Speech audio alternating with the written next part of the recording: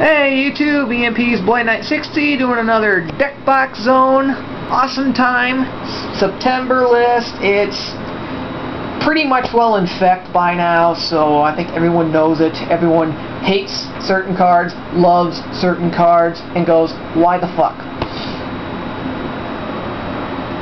Ada. Well, anyway, this is the deck box zone over my Aquarius deck, which, if anyone remembers from way back when, was the Frog Monarch deck. Since FTK kind of got eliminated, these things are going to come back. Everyone's going to switch their FTK deck back over to a Frog Arc deck because Frog Arc still are pretty damn good yet. Especially with some other of these tech-in choices that I'm about to show you. You may want to memorize some of these cards because this will screw with your opponent completely. Alright, come over here to my higher level monsters. Alright, I got White Knight in here. You know what? Can't be what was it? Can't be... Negate the activation of any spell or trap card that targets this card and destroy that card. Exactly. Can't be compulsioned. So basically anything that targets spell trap wise, negated. Any other monster you control is going to get attacked. Tosses one card out of your spell and trap zone, redirect it to White Knight. Oops, you ran into it. 3 grand attack, 2500 defense, dual sack. You know what? I can do that. Medium of the Ice Barrier, 2216 dual sack. Okay, you're going, why? Here's why.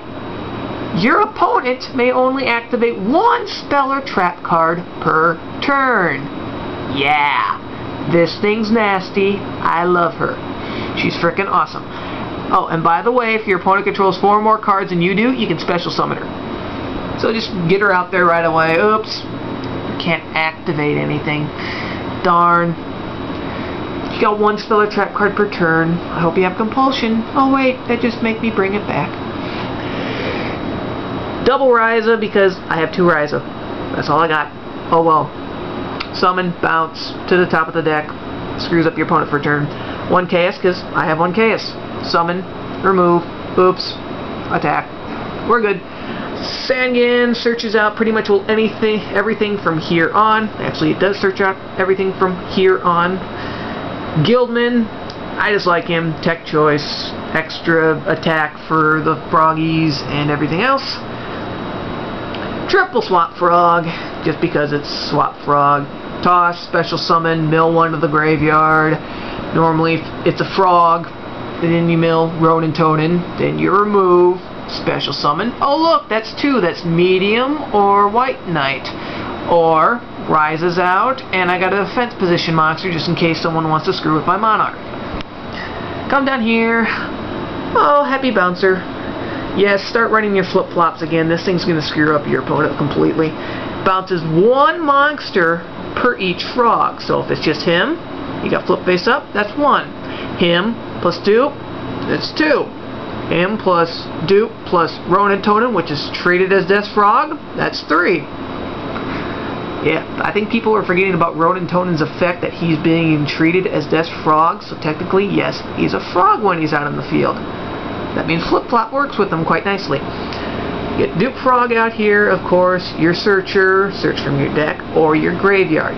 Yeah, I just recently found that out, so I'm feeling quite stupid for not reading the little box down there of fun. Yeah, well, I always use them for Frog Lock and then start thinning out the deck, but I've been using them out of the getting them out of the graveyard, and that really recycles those. Coming down here, double Ronin Totem, because that's all you need. You only need 2. Why do you need 2? Those 2. Only reason. Uni, just because once in a while I do direct attack and get 1. And here's my tech-in choice instead of Treeborn Frog, which I don't have in the first place. Jester Confit. I actually like him a teeny bit better than Treeborn because A, I don't gotta mill him to the graveyard and wait a turn. I can also use trap cards with this thing out of the field. And B, if this thing's in my hand, plus a Monarch, the Monarch's out in the field, because I special summon this thing, he can be tributed. I read the whole thing through. He can be tributed. There's that. Uh-oh. You're in trouble. Okay, come down to the spells real quick. Dark Hole, because it's frickin' Dark Hole. It's back. I can nuke the field and come back pretty easily. So, yeah. Just face it. You nuke the field, you lose your dupe frog. Oh, look, I get my flip-flop back, which was also nuked. Remove. Hey, look, Ronin Tone is back. I got a defense. Oh, wait, I got a Monarch in my hand. Never mind, you're screwed. Okay. Oh, by the way, there's no Monarchs Reborn in this deck. Oh, well. Here's the math on this one. I have 6 main decks, and I only got 3 Monarchs Reborns. Pretty simple math. I'm out. Reloading. Okay. Fissure, just because. Water Hazard, that's my Mox Reborn. Special summon water-type monsters from your hand. That's a pretty good share of the deck. Okay. Soul Exchange, screwing with your opponents. Only need 1. Dark Door, this was my original anti-Blackwing deck. This stops swarms. Sure, you may screw yourself over a little bit, but half the time I don't need 1 attack per turn. Dupe lock on the field, flip-flop face down, set, bounce, punch, 500. Oops. Or if a legendary ocean's on the field, the dupe lock, flip-flop, set, flip, bounce, 700. I did more damage. Then come over here to Steel Cage of Nightmares. Once again, stalling. And also, once again, I'm out of swords, so shut up. Plus, I got a nice loop combo with Jester Confit, and he does pretty good. Okay, Card Trader, I get some dead hands. This helps. Mass Driver wins games, people. Let's face it. If you prolong the duel long enough, you got your FTK set up. Because these are going to be in the graveyard, these are going to be in the graveyard. You should have at least hit your opponent a couple of times, and those should be in the graveyard. Fire, fire, fire, fire, fire. Oop, you died. Salvage. I like having them in my hand, so get those back. It helps. I've never liked removing a dupe frog. You keep those things in the graveyard. You can get them back with salvage. You can get them back with a couple of the trap cards down here. Keep him in the graveyard as long as you possibly can until it's utterly necessary, like if you're going to kill him with Mass Driver.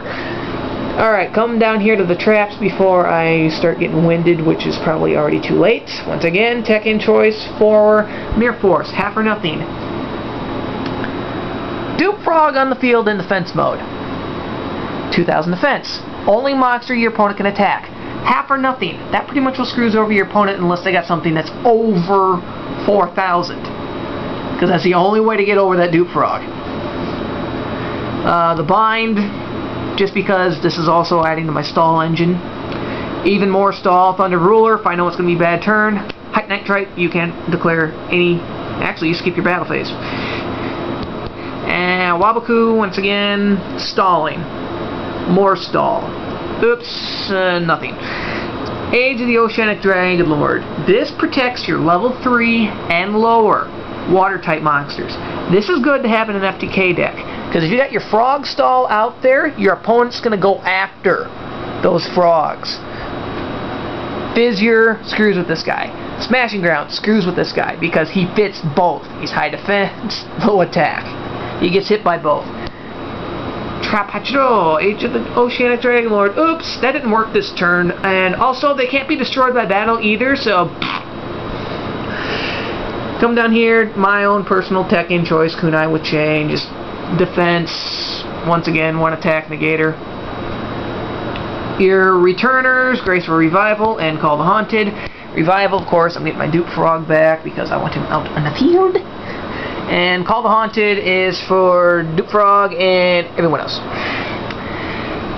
This is the card that screws with your opponent the most. Non-aggression area. You can only activate this card during your standby phase. Discard 1 card from your hand of the graveyard. Your opponent cannot normal summon, set, or special summon during their next turn.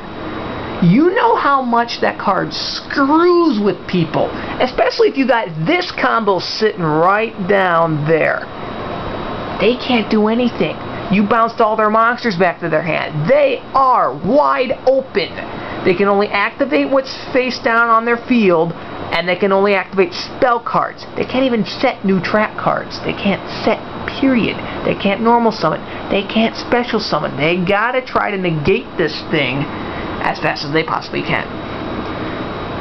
And of course, this is my original field nuker out of this deck. Needle Sealing.